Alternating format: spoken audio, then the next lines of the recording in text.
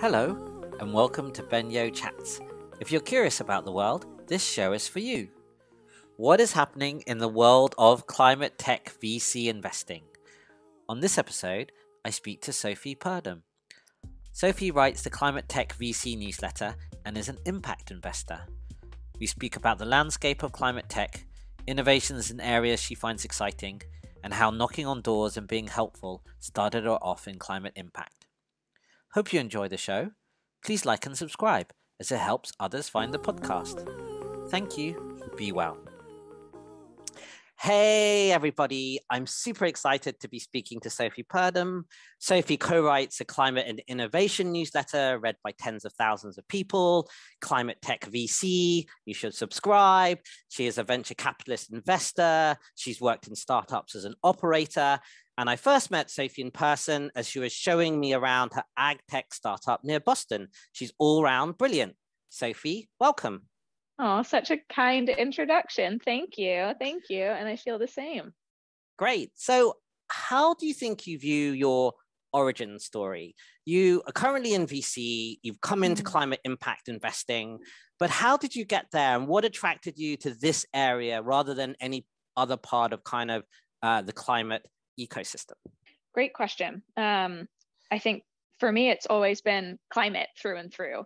As opposed to maybe some functional specific areas of expertise like investing or consulting or being an entrepreneur.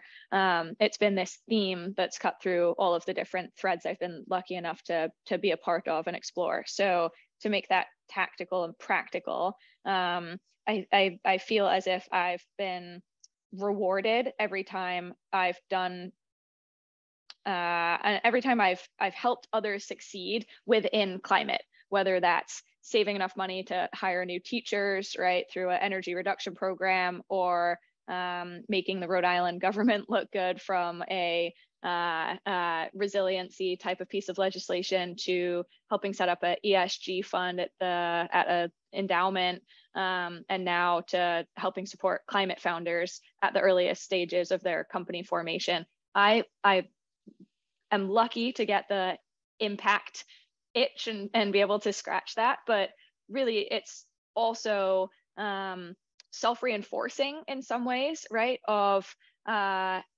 I'm granted, I'm receiving praise and I'm granted opportunity and I'm given a bigger stage to work on over and over again. So to me, climate's been a career accelerant at the same time as being an impact lever for me that I care about personally. And I don't know, I don't feel like people necessarily talk about that as much about we're all people, right? And all of these external factors and signals like really do very much play into our day-to-day decision making. And I think it's only fair to say that I've benefited in large part because people reward me for also working on climate. So I'm hardly I don't know, entirely do-goody savior.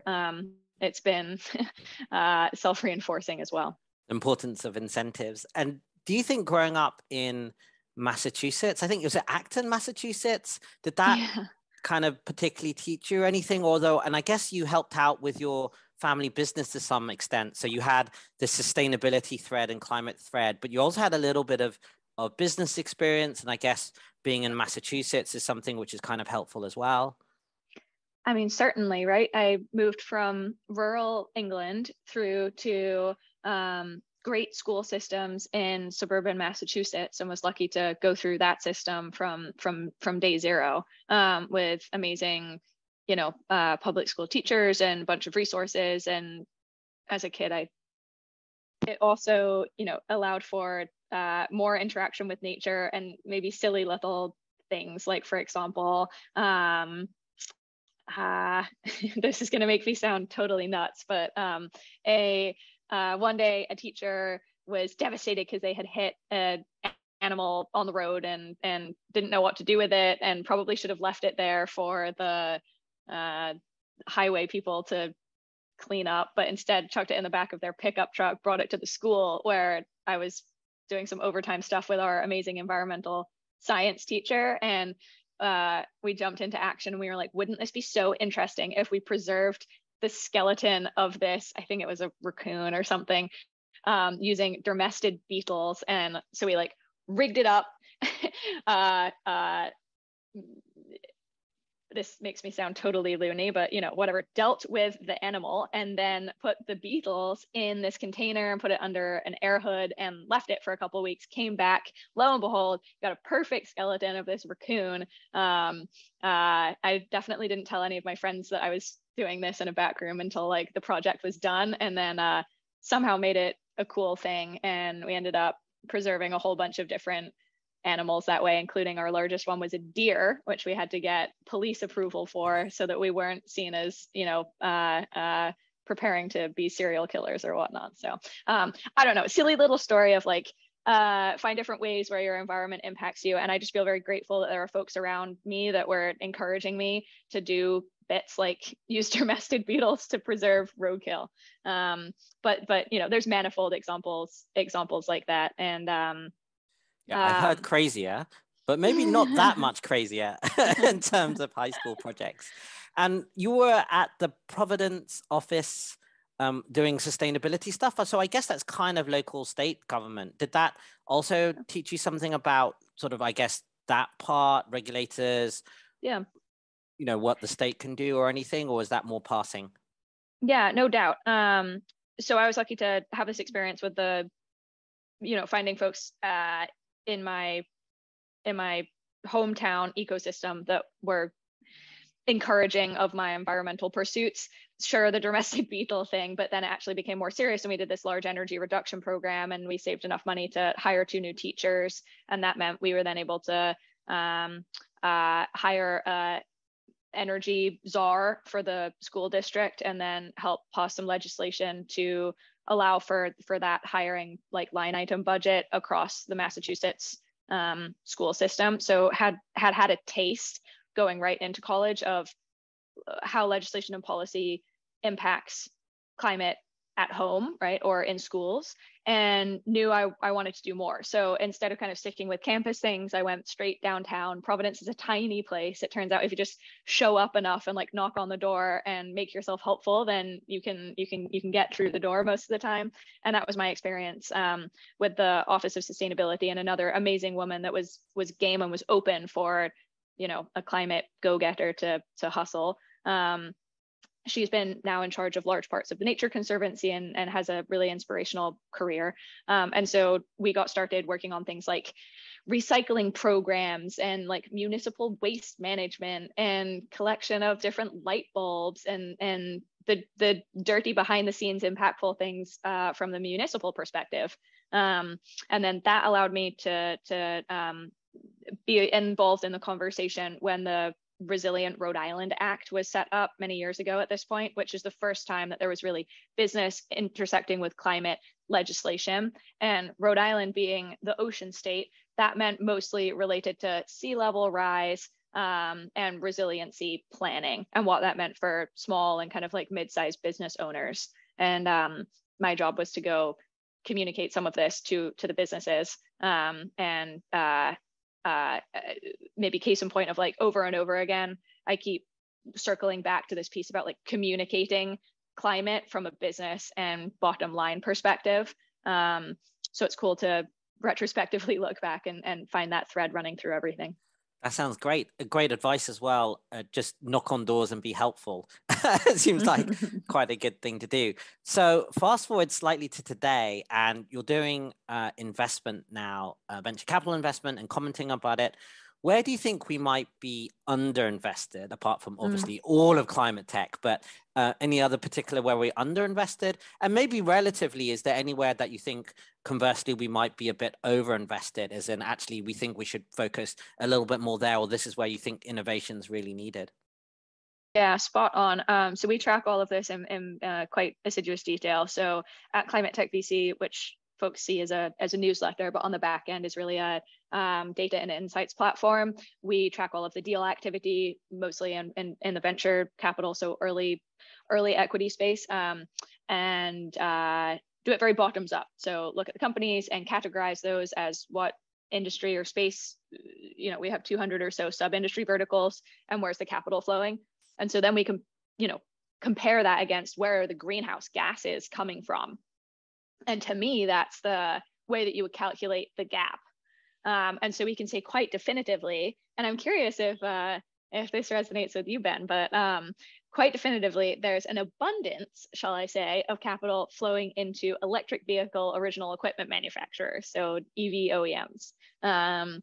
That spike probably happened 18 to 12 months ago now, kind of beginning of pandemic times, when there was a rush in of ESG capital looking for places to park it. And I like to say the Tesla elevator effect or escalator effect of Tesla's kind of the one and golden breakout child of ESG / climate and big financial returns.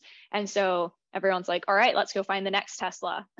And so then you have Rivian being like heavily financed. And then it's like, all right, what's the next Rivian? And then you go down and down the stack.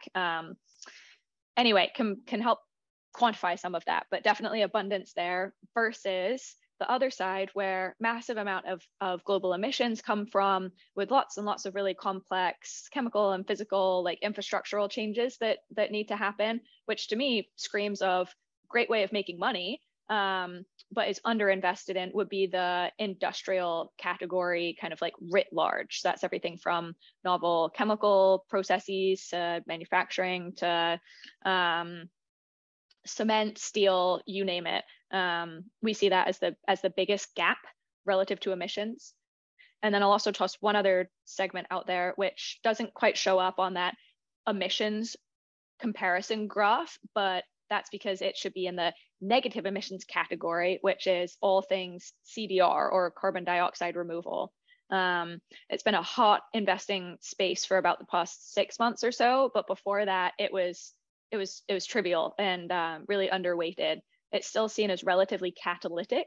So we've got lots of semi-philanthropic organizations that are helping to seed this, and novel mechanisms like advanced market commitments coming in by the likes of Stripe and the Frontier Fund. So I'd point that one out as well. And then of course, many thoughts on where are the frontier next most interesting areas to invest.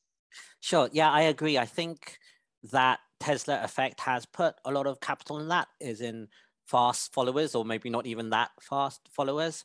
And I also agree in the places that you think are underinvested. And obviously you had that Stripe led, in fact, very well covered by ClimateTech VC with Nan's work, all of that. I think I agree that too.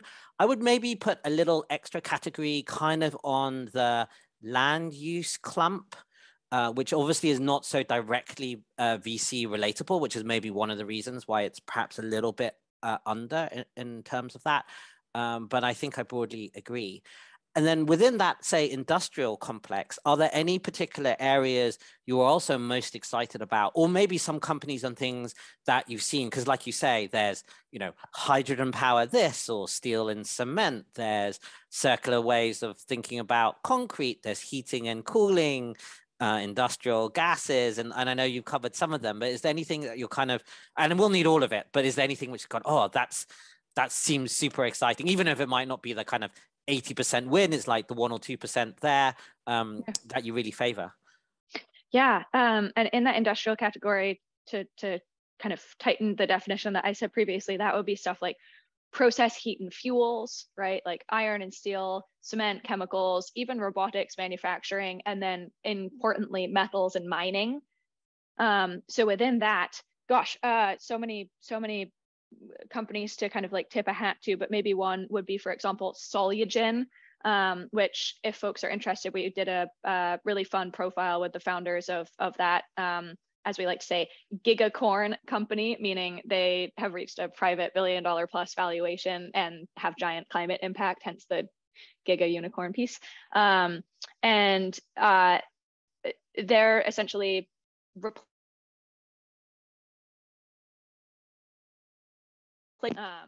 and so just kind of like unlimited applications and impact potential there to entirely decarbonize and often make it into a carbon negative process, what would otherwise be splitting a lot of dirty fossil fuel based chemical processes. So that's a fun one. there's a lot of decarbonizing cement kind of plays that are out there. There's a couple in the steel space. And I think what we're seeing is these are capital intensive businesses to get off of the ground. They have a lot of enthusiasm, often out of the gates, where super smart founders, super smart team, they'll kind of cruise to pilot scale altitude and then recognize that venture and often private equity is not the right way to finance these first of a kind massive pilots, which are on the order of sometimes like $500 million or up to $1 billion worth of like steel in the ground to create a new forge or a new cement refinery. And this is an observation. The Department of Energy, like loan program office, for example, stateside, has been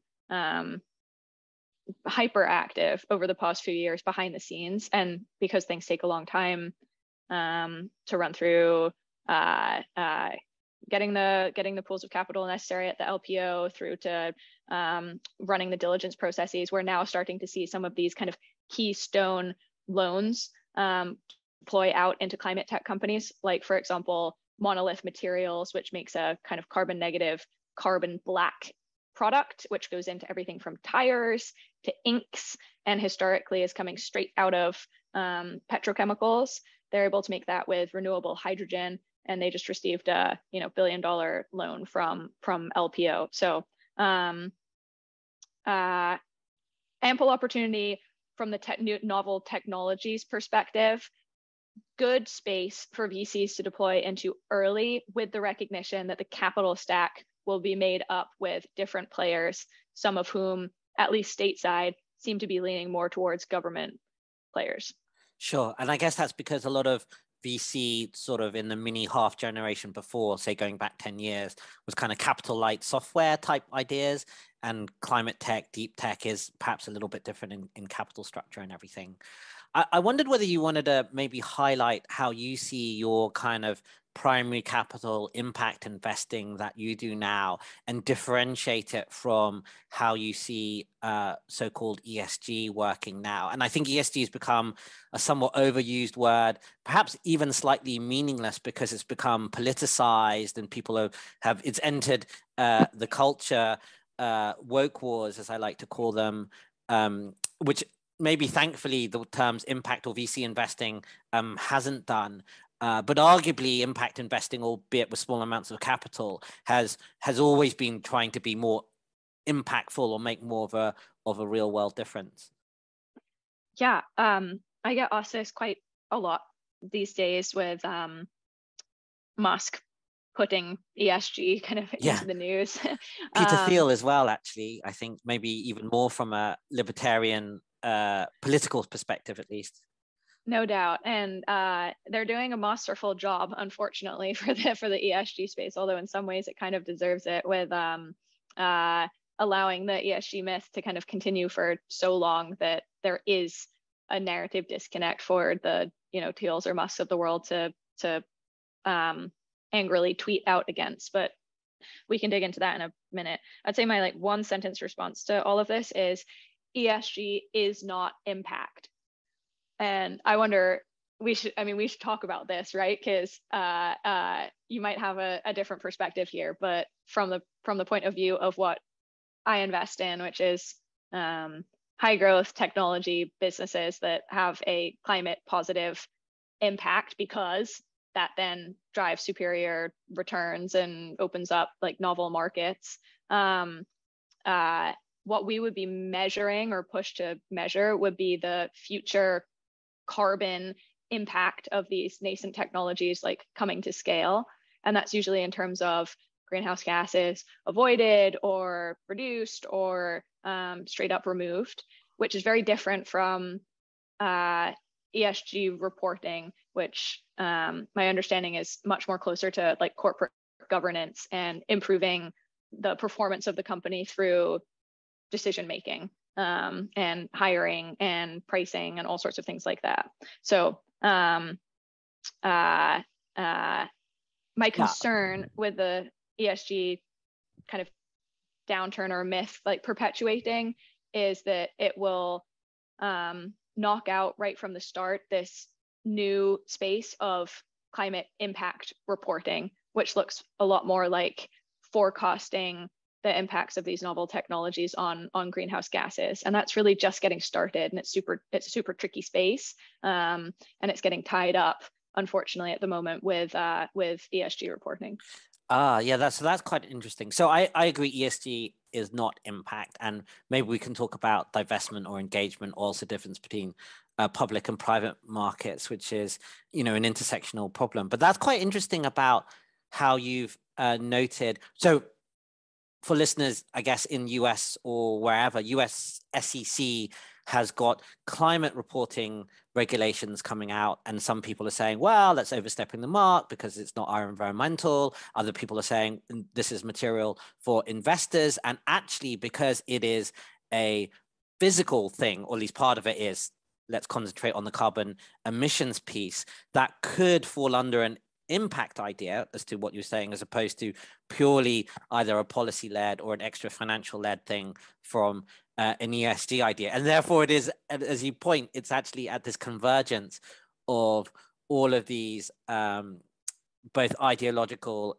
and policy debates. So I agree that it is getting caught up. And to your point, it's also quite early. So there isn't a consensus quite, for instance, on how to do some aspects of carbon accounting, or let alone natural capital and all of these things.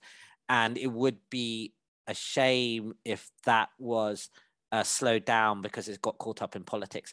However, I do wonder whether it was inevitably going to get caught up in politics, because there are such big stakes involved, both from corporates and policymakers and people, as well as large amounts of money. So I think that is interesting.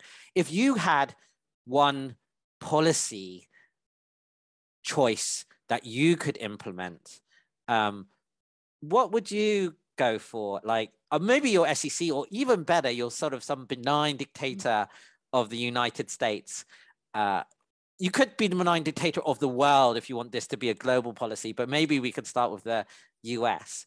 Is there anything that you would do from a policy perspective that you think would really help? I mean, is putting a global price on carbon on the table? Because if so, that's probably where I would shake my magic wand. But that's the low-hanging fruit kind of answer here. I don't think this would necessarily be at the top of my stack ranked, like, whatever, genie in a bottle opportunities. But one that I've been thinking a lot about is, what's the role of whether it's governments or other players in getting pretty heavily involved in the carbon markets in more force, whether that's like standard setting or verification or maybe even certification. I go back and forth on whether that would be helpful or not, but it's pretty evident that it really should not be like a for-profit type of player that's managing all of this, and there's room for improvement, particularly in terms of like speed of bringing new standards on board, helping manage like the integration of, and this is a hot take, but like the integration of the voluntary and the compliance market, like supply and demand in some ways, helping pull countries into these markets alongside the corporates and individuals that have kind of been leading the way for some time. So those are more topics about an area that it would be interesting to pull national or global policy into in more force and more specificity.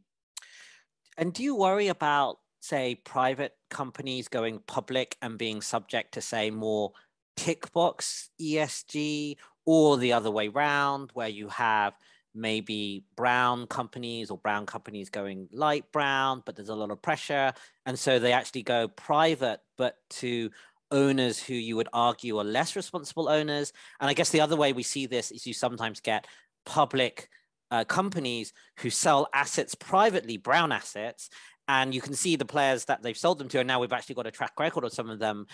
They've sold them to less responsible players. So you either get methane flaring things, or they're run less badly, or obviously there's the kind of the S in ESG, so like workers are treated badly as well as all of that.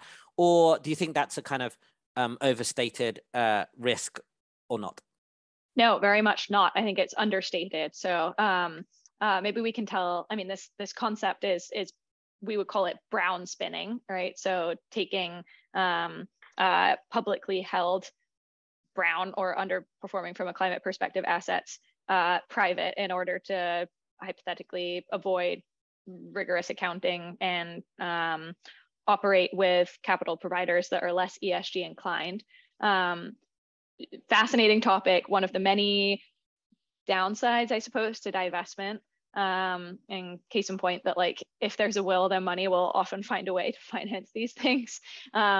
Maybe one positive example in the case of like reversing brown spinning in some ways is AGL, right, in Australia. So the one of the largest like energy giants out there, and billionaire Atlassian co-founder Mike Cannon-Brookes playing the activist investor role as an individual, coming in and buying up more and more percentage ownership in this business in an effort to strongly nudge / activists push them towards greener practices. And he succeeded in getting that board vote and changing the outcomes of that business. So that's one very rare kind of splashed all over the front page of the media example of how there's a way of kind of green spinning these private brown assets potentially back to good. But to be fair, the majority of the stories that should be being told unfortunately go in the other direction. One that caught my eye just yesterday, and I'm sure we'll probably be hearing more about, or maybe we won't, and that's the story in and of itself, is another billionaire, Harold Hamm, is trying to take the shale company that he founded, so Continental Resources, private. They own about 83% of this oil and gas, US-based company, and the idea is take the company private because the public market investors are so skeptical of plowing money into non-ESG aligned means that he thinks he can get a better return or cheaper capital in the private market. So just like quintessential brown spinning concept. So yeah, I'm concerned about it. I'm not exactly sure what you do here, right? Other than you can't go too hard, too fast on ESG reporting requirements, I suppose, without bringing folks along for on the management train, and leave them out, because the worst case scenario is they hop off of the reporting requirements and go operate in the dark. Yeah, that's a really good point. And you've just made me reflect that what they both have in common is it's to do with the owner. So obviously in public markets, you'll tend to be more atomized, smaller holdings, then you've got large owners, and then it depends what the owner wants to do. So you have a activist owner, whether you're going to call it impact activist or ESG activist, I don't know, but the owner's got a view of where those assets should go. And therefore that's one of the lenses. And obviously it's kind of neutral as the thing, but you can obviously do more or different things in private markets than public, and then it depends what the owner wants to do. So I think that's quite interesting reflection. So do you think you have now an investment philosophy that holds together what you've done after reporting on this so much, and what would it be? And maybe you can, or I can add on to that. Do you have already a kind of biggest investment mistake, or opposite side, biggest investment learning that you'd already have, which has shaped or come out of your investment philosophy? This is all emergent, and I think that makes it really fun, but I'm game to share where I'm coming from. So there's no grand thesis other than it's always been that like performing well when it comes to climate consideration. So mostly on like, greenhouse gas performance, if you have to really drill down into it, will drive outperformance. And that's always been the nut that I'm going after for years and years and years at this point. And now happen to be doing that at the earliest stages of these like, private high growth tech company startups. For me, I think we've oddly underweighted the value that can be driven from just like very clever distribution models and just go-to-market strategies for these climate technology businesses, which it feels like anticlimactic in some ways, and like counterintuitive, because that's how all good businesses are built, as I was beat into my head at Bain. But I think in climate, we've been looking for like a silver bullet type of solution of the technology will lead the way or win all or drive home all of the returns. The counter side to that is, the team is so wonderful and great is kind of the easy pre-seed venture cop-out answer. And I've increasingly been looking more and more at distribution models, which means practically what manufacturing partners are you working with, and how do you think intensely about your supply chain being resilient and often like short and often like now near shored. How do you think about like the full life cycle of all of your inputs? So basically being efficient and not getting caught up in needing to spend more for the end of life use of your like product, or how do you put the manufacturing as close to the point of use as possible? So maybe to make this a little bit more concrete, I helped start a company called Kula Bio. That's how we first connected or got closer. And Kula is a quintessential deep tech business in that it's got a magical microbe, and this microbe can live for a long time because we energize it and therefore make a lot of ammonia, which is of course a beneficial fertilizer major input in most of ag.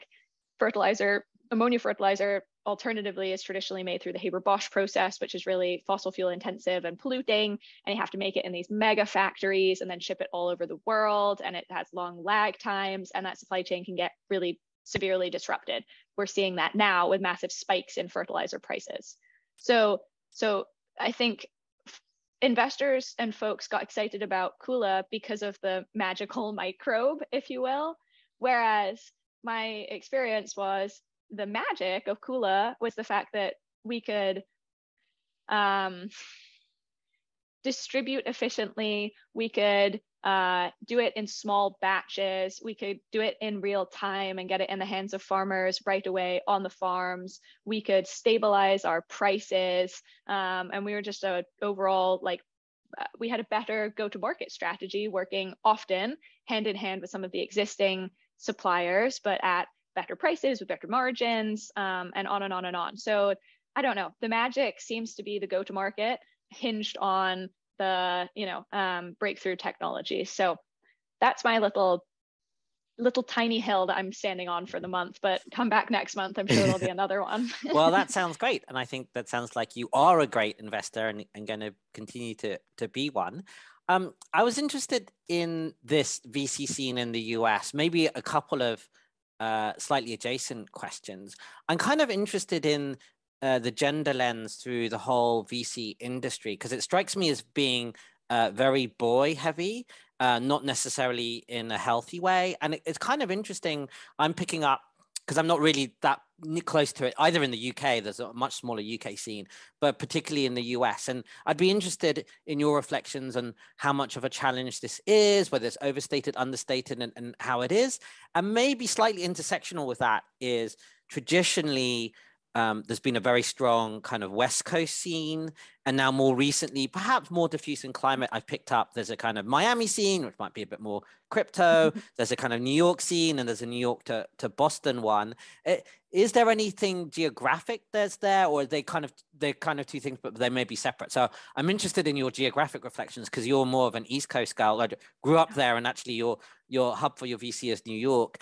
And then whether my reflections just being on the outside for the fact that there seem to be fewer female VCs, although coming through, your cohort's doing great things, and is that an issue? You're totally right. Representationally, there are too few women, and there's too much kind of weighting of venture dollars and people on traditionally the West Coast, now both coasts, right?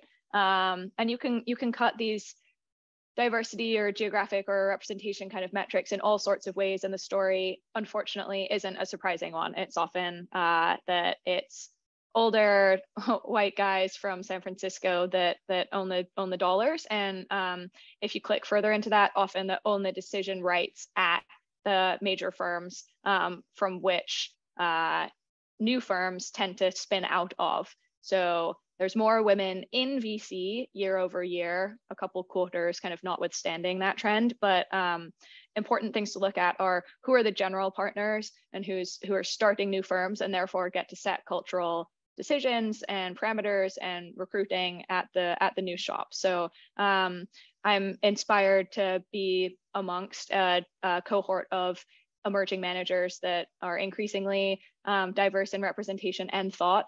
But we've got a massive ways to go. Not to make this a pity party, right? Because I think I've actually had, I don't tend to like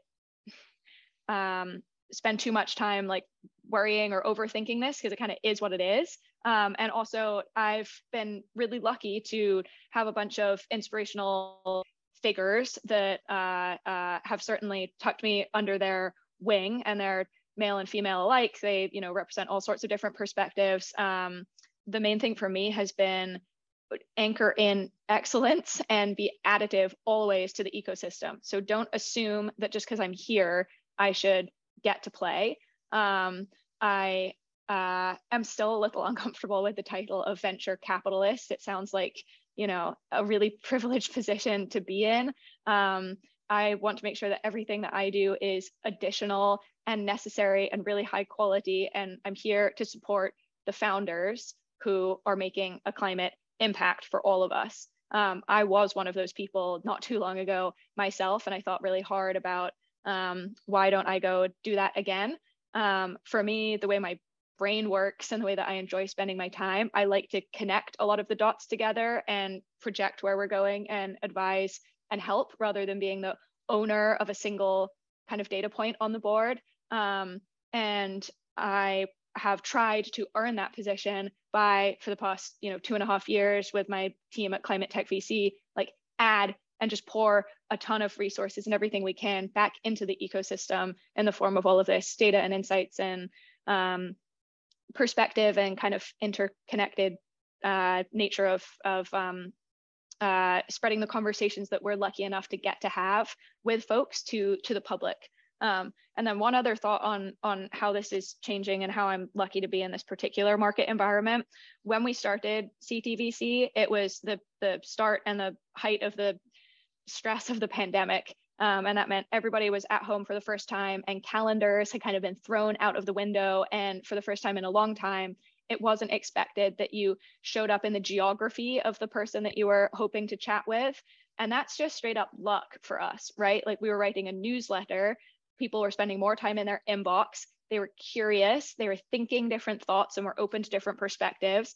And we could just holler on the phone at these amazing change makers. So we made the most of that, and we accelerated really quickly as a result of that particular point in time in the market.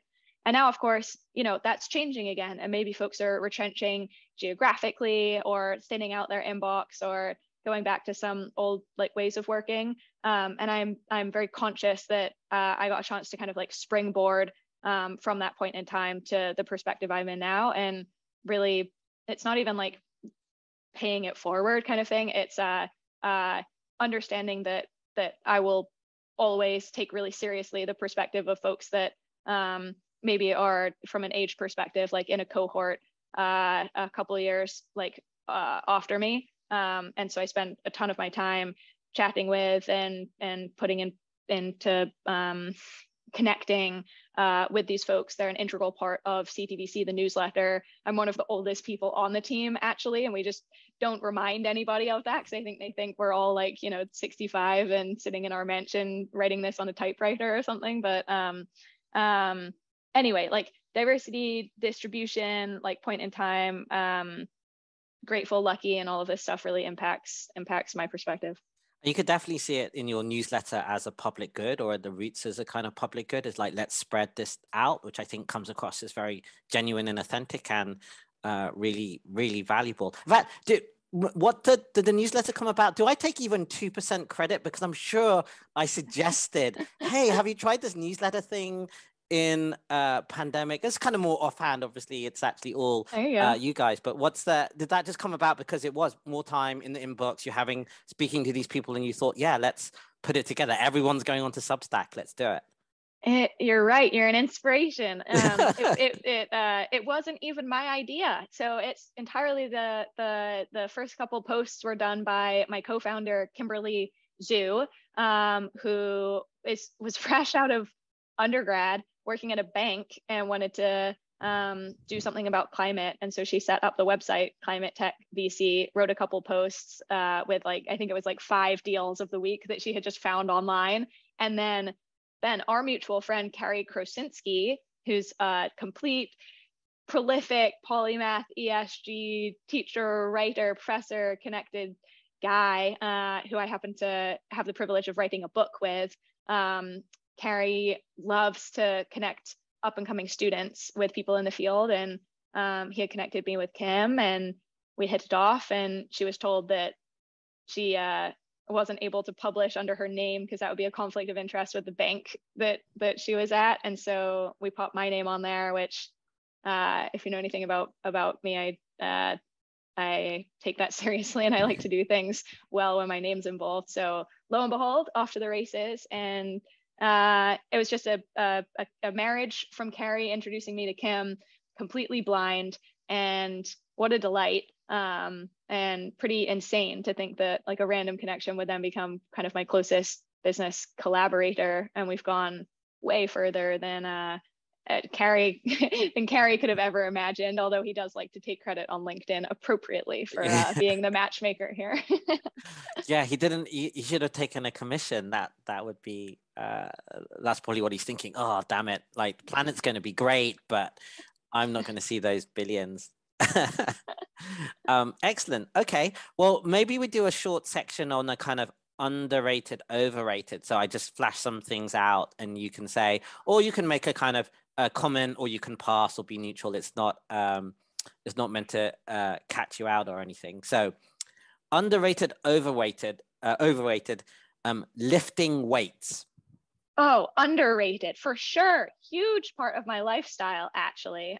Used to be a cardio queen, now very much into weights, and it's helped my scoliosis, and it's a very fun way to hang out with my life partner, who is also busy all day on Zooms, and we go to the gym together and we lift weights and talk about our day between sets. So too much detail, most likely, but massively underrated. Great. A carbon tax, or maybe a carbon price, tax or price? I mean, to me, underrated. But it means so many different things to different people. Mm-hmm. So probably reasonably rated, though it should be done. Yeah, that's fair enough. The concept of a Green New Deal, although I guess this does mean different things to different people as well, but overall, Green New Deal. I mean, same point as the carbon tax. It got to be done. Maybe weird, taxes and Green New Deal, all weird wording for stuff that just makes and saves a ton of money, and is a clever and necessary policy implementation. Tesla as a company. Probably overrated at this point. Yeah. Carbon offsets. Overrated. I think it's all about carbon removals. Very good. Ideas of degrowth. Underrated, because I wouldn't even know where to begin with that one. Right. Well, I guess degrowth is the idea that we are doing too much overconsumption, but I guess some of the economists or thinkers associated with that have quite draconian, or at least for people not on the degrowth side of thinking about that, but it's still in debate. Interesting. I mean, I do not think that we need to turn down the thermostat and put on a bunch of sweaters and mittens at home in order to solve climate change. I think I'm much more of a techno optimist in that regard. So do more with less, I can get behind, so long as that's stuff that the consumer doesn't see or touch. It's more implemented upstream. Yeah. Nuclear power. Underrated. Is this all nuclear power or mini nukes or advancing nukes or just in the concept in general? I guess I mostly just mean like fusion as a concept. Yeah, I mean, there probably are no silver bullets, but if there's one or two, like I would load that up in my climate gun. Very good. And actually, you already commented on this, which was carbon removal. So that was my next one. So that's underrated for you, right? Underrated for me for sure. Yes, in terms of literal pricing, I think it's literally under price at the moment. And then a massive area of innovation and research and talent flowing into it. We haven't even touched stuff like ocean carbon removal or all sorts of other ones, like heat, right? Like the list goes on and on and on. And why on earth would you purchase an offset when you could purchase a removal? It's just like we're talking on entirely different permanence timelines here. And you didn't call it peat tech, did you? You called it bog tech. That was the thinking I think I picked up. I mean, that's got to be an industry, right? We got to make that industry. That's got to be multi-billion industry. Indeed. We love a good pun. I think we said something like Peaky Blinders because I was deep in the Peaky Blinders rabbit hole on Netflix at that point. So yeah, there's lots of good puns to go around. And I don't know, and the SEC thing, wasn't it something about them dropping something? That was another good one. Drops it like it's hot. Yeah, I don't know, or like or something like macking on the marginal abatement cost curves. Like, oh yeah, I write these titles at 2 a.m. on a Sunday night, so that's the vibe. Yeah.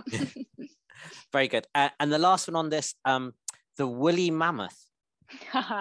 Overrated. Look, I know where he's going with that. This is like George Church's new CRISPR type of play, but I say why underrated would be the elephants that exist today and basically do the same thing that the woolly mammoths do, just in Africa instead of up in Russia. So you're not all the way as a crazy techno optimist on that. I watched a documentary with him actually and Stuart Brand, and I hadn't appreciated like the complexities and the to and fro from it, which were kind of quite interesting. But yeah, woolly mammoth, I can see overrated. Great. Maybe would you like to sketch out some current projects and things you're thinking about? And I guess so you're mostly at seed and pre-seed for what you're looking at, because if you read on social media or even the news today, there's a lot of talk about a lot of venture capital being mostly frozen, but particularly slightly higher up the chains, so-called Series A, B, C, D, and obviously IPOs and public markets. You can see for that. But I was interested in what you look at, whether you feel the same at seed or pre-seed, either in terms of what you're seeing or maybe how you think about valuation and just, current thoughts for this year and into the future. This is all shifting day to day, week to week right now, right? So what I see at this like mid-June point in time is not a slowdown in the pre-seed and seed markets, particularly for the top, call it 50% or so, like founders and ideas. It's basically no difference. There are fewer individual angels in the market, because people are looking at their personal portfolios and kind of tightening the belt. However, I think that the lack of slowdown in climate at the earliest stages is coming from just the enormous amount of dry powder that's been piled up over the last 18 months or so of new and maybe second time climate funds that have been raised. So we also track this at the newsletter, and there's some cool graphics that we're going to update with our new mid-year report coming out in a couple of weeks. But we tracked last year 64 new climate funds that were raised, over half of which are just entirely new institutions.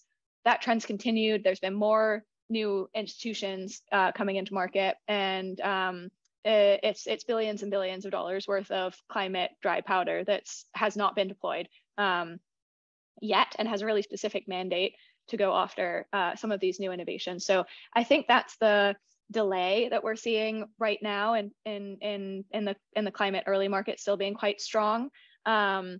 Valuations have recorrected at least 30% or so. I think that's frankly healthy. Maybe folks can come and poke me after or something if they hear that and they disagree, but it was getting pretty frothy. And I think there's been like a bit of a sigh of relief in that regard. Diligence timelines were, it's kind of loony to do a super short diligence timeline on the order of like 24 or 48 hours when it comes to these deep tech companies. You simply cannot know everything material that you would need to know in that time period. And founders should be looking for long-term partners that understand their business. So I think it's like good and healthy for everybody. I'm not suggesting we cool off all the way to put all of the power in the hands of investors, but a bit of a recorrection there is good. But concern that there will be if you visualize like a snake or something that like eats a mouse and then it goes through the body of the snake and there's kind of like a lump.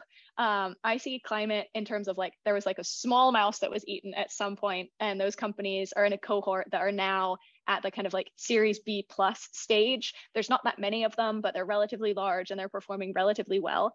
Then there's like I don't know, capybara that was eaten. That's a giant lump that came a little bit shortly thereafter. That's like this main cohort of climate companies that are now around kind of the Series A type of stage, bigger N, really diversified, and frankly, not all of them are performing particularly well. And so the reckoning is going to come for those folks when they're trying to raise Series A capital on limited progress.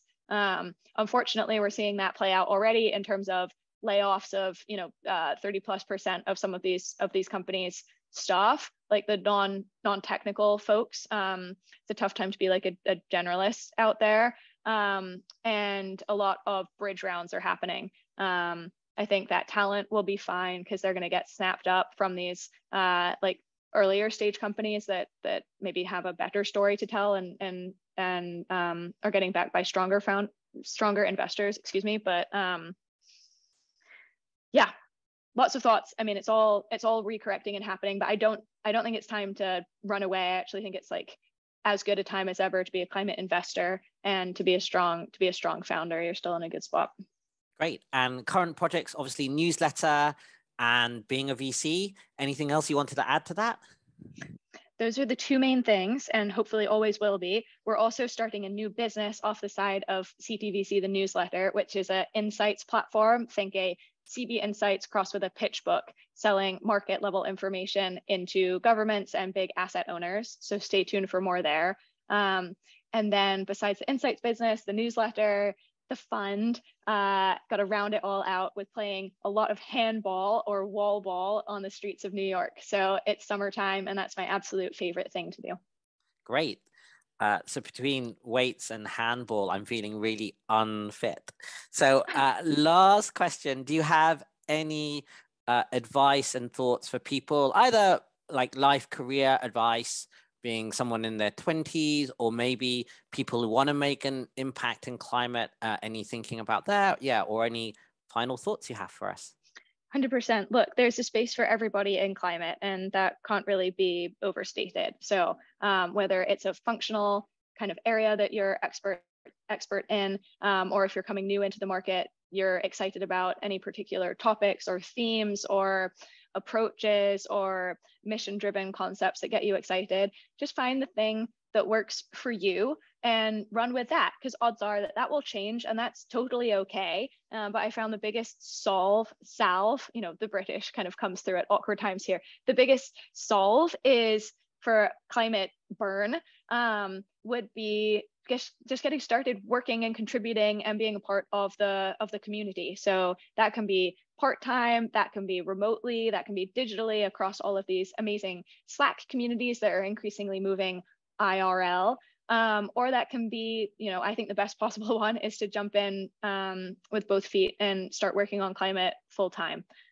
So tons of startups that are still hiring, tons of later stage companies, lots of funds, research entities, you name it. And if there's nothing out there, then go create it. And turns out starting a newsletter can help you get there. So very happy to chat with folks, and beyond thrilled for this new cohort of climate first folks that maybe are coming out of studies at the moment, who have always known that climate is a topic that's going to impact them for the rest of their lives, and looking forward to building this industry together.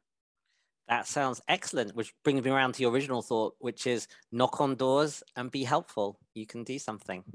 Indeed. Everyone's got something to bring to the table. So help them help you, right? And then we all help the planet together. Well, Sophie, thank you very much.